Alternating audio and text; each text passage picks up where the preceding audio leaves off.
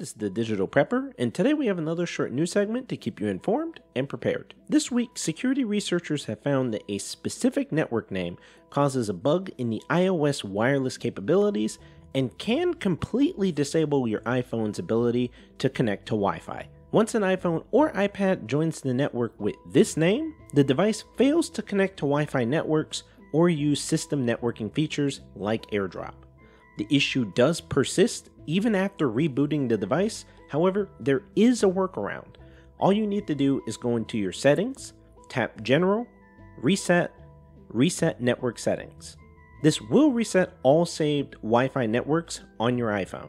Remember that just because you see an open wireless access point at, let's say, a coffee shop or a fast food place, does not mean that it's safe. Remember to like, comment, and subscribe to see more like this. Stay safe and stay prepared.